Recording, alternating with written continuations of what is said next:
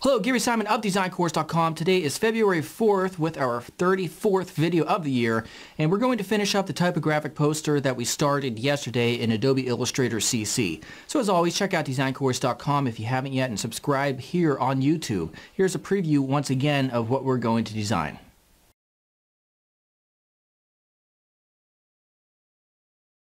Alright, so now what we want to do is take our two pieces of text there. They are currently type layers, so hit Control Shift and the letter O, and that will, if you hit Control H, that'll convert them to outlines. That's good. Let's go ahead and zoom up. Now I'm just going to kind of work with this text to make it look a little bit cooler, I guess you could say, for lack of a better term. So what we want to do is we'll come in and we'll zoom up a little bit more. Actually, I'm going to create kind of like a cut, so the D is cutting into the C a little bit. So we'll take the pen tool and we'll click real close to there, and we just kind of have to imagine, where this is at. We could have changed the color so we could see it, but that's fine. And just kind of left click and drag just a little bit, and hold Alt and left click, and then come in right around there. And then we'll end it right there. Now if you make this black, of course, you can see kind of the effect.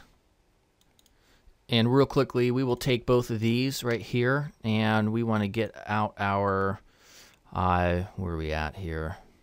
Pathfinder. And we will merge those. And then we will take this and subtract that shape. All right, so now it's transparent. Alright, so that looks pretty cool. Okay, so let's continue on with these kind of these cuts, I guess you could call them. I had to pause the video because my toddlers and wife came home. They're really loud. You probably hear them throughout the course of this video, unfortunately. Alright, so we'll take the pen tool again. Next one we'll just kind of do, we're just kind of following these lines and these shapes, and just, it kind of creates a cool effect, basically. So I'll click right there and kind of end it right around here. And that happens, so I'm going to Control Z to undo, get rid of that Pathfinder. And we'll come out right around there. Oops. Hold Alt, left click, and then kind of end it right at this corner. Alright, and then connect it back up.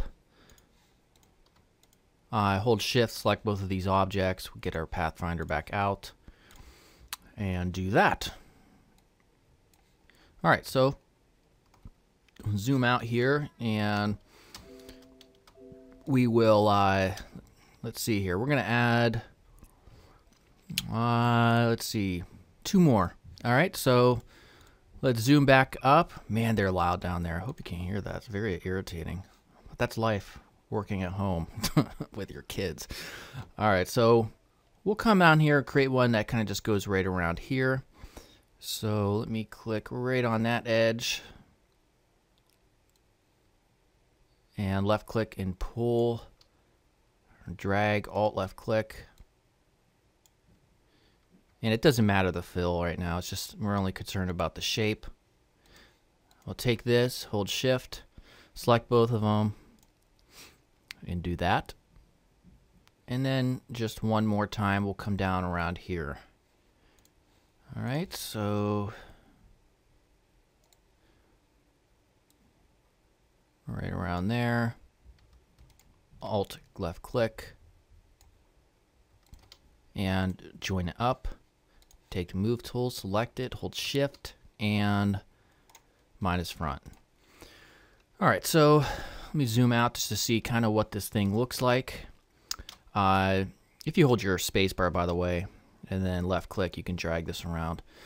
Alright, so that's looking pretty good so far. Let me go ahead and take both of these, and let's change the color. There's a default color in the swatches here. It's just this blue right here.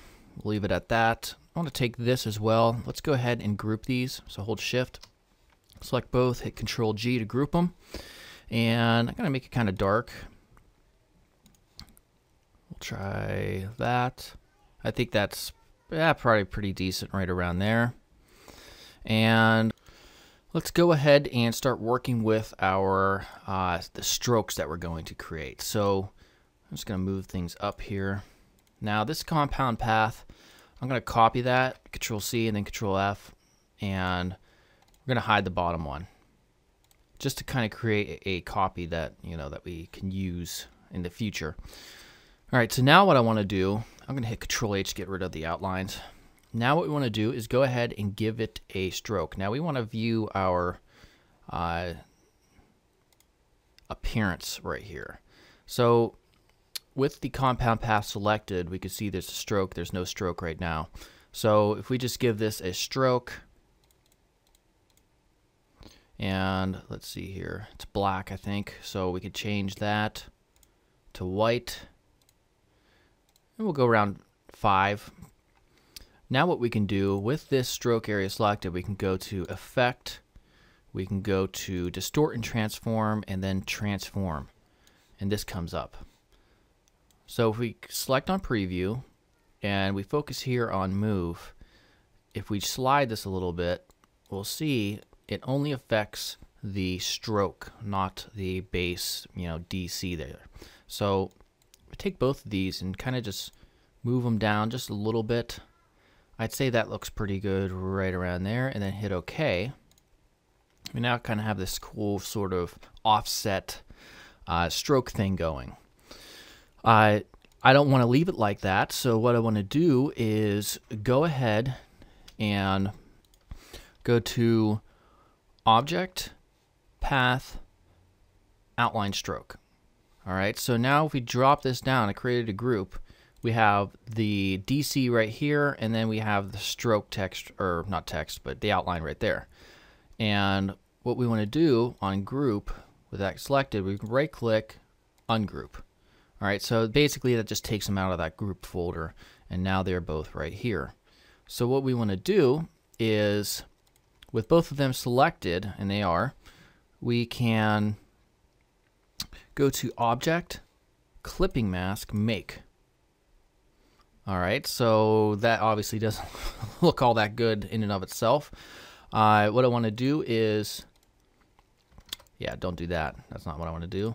I want to make this right here, this blue, we'll change that to, right now let me go to gradient here. There, switch that, if you go over there, and our layers got hidden, make that white. All right, so now we change this to white. And now if we bring this back up, we can kind of see that the stroke doesn't kind of go outside of the letters. Okay, so now we can kind of create some more of these strokes just to kind of give, an interesting appearance to this text. So what I want to do is, we'll close this up, and I'm just going to duplicate that again. So Control C, Control F, and I'll hide this bottom one.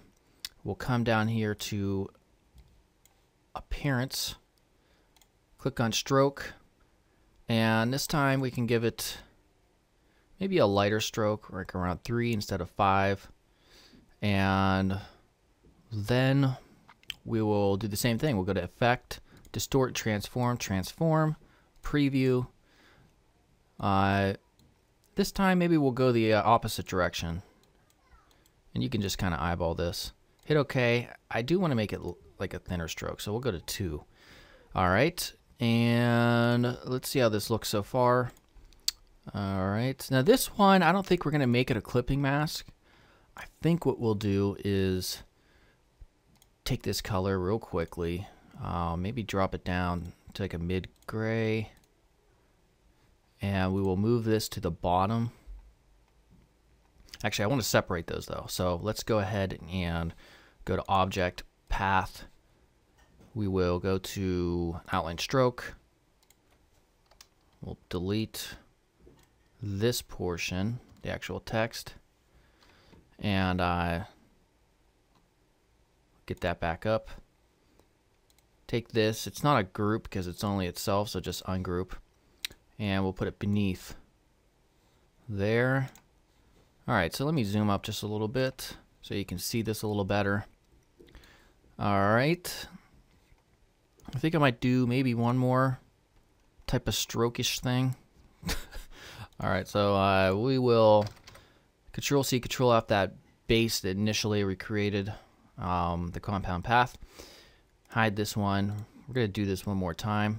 So we'll take our stroke here. Let's go 3. Then we will go ahead and change this to, I think like a lighter, well, maybe a darker blue right around here.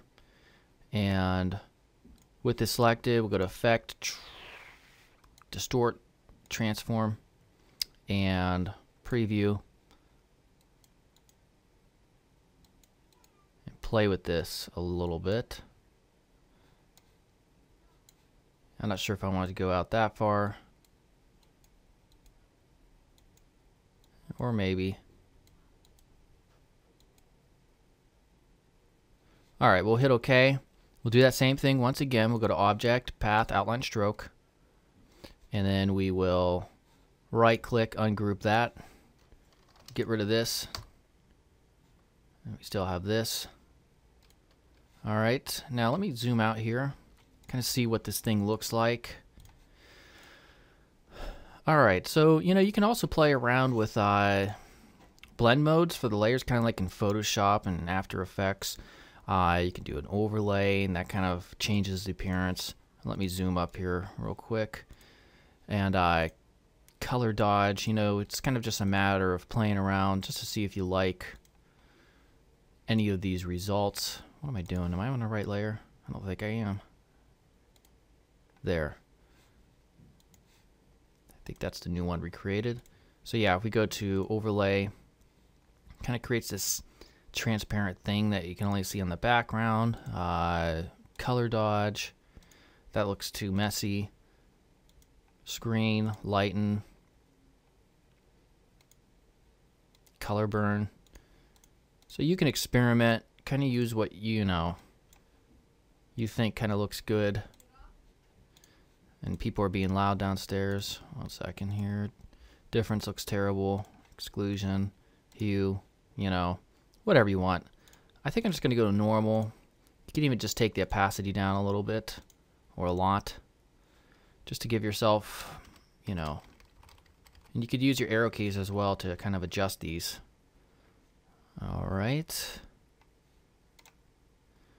Alright, so let's go ahead and zoom out so we can kind of see this full effect that we have going here. And I think that is it. If you need to adjust things around here, first of all, we'll lock our layers so we can only select this. And you could hold Shift and Alt to scale this thing as you need. Kind of position it around. And there we go. Let me go ahead and... Alright, so basically, if you need to...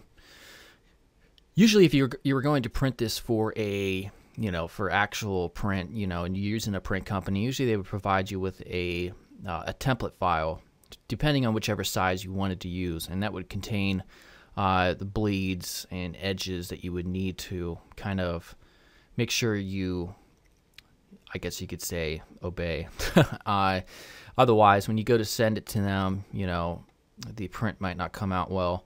But we didn't use that, but pretty much, the ideas that we used to design this, they're definitely applicable to the process of print design for posters. All right, so check out designcourse.com if you haven't yet, and if you haven't subscribed here on YouTube, do so.